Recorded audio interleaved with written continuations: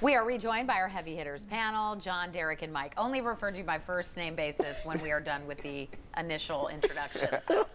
I love it, love it. The U.S. Senate has been delivered the articles of impeachment against President Donald Trump. Yesterday, House Speaker Nancy Pelosi announced the managers who will act as prosecutors. Today, the Senate will receive the managers, and they will present and exhibit the articles of impeachment on the Senate floor. A Senate trial set to begin next Tuesday.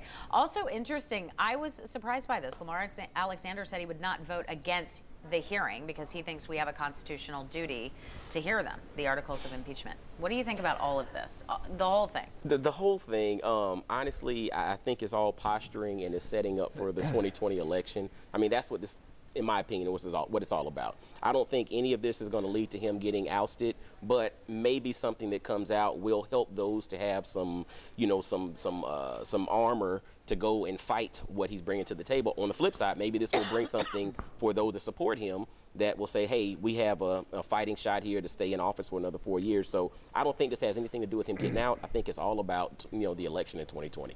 Interesting. I'm sure you're going to agree, John.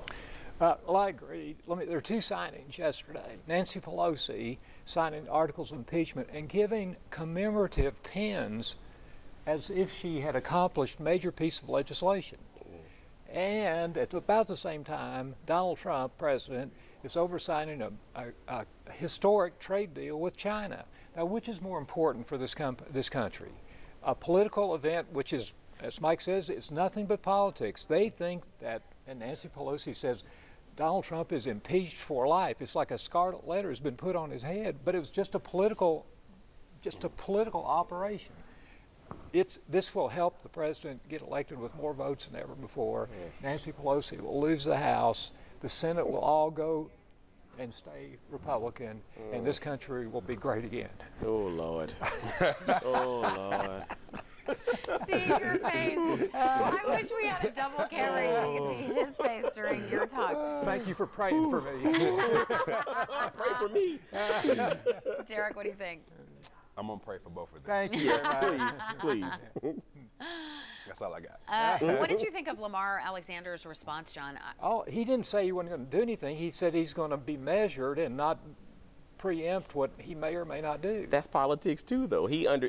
They're playing the whole notion of they have something that's going to help them. So this is all posturing, man. Yeah, it's strictly a political game, and it'll be over fairly quickly, I think. We got local and state elections this year too. So well, the beauty of it is, so there's that. At least 3 Democrat senators who are running for president are stuck in Washington for the next couple of weeks. They can't go campaign. They're 6 days a week. They're sitting there in that trial.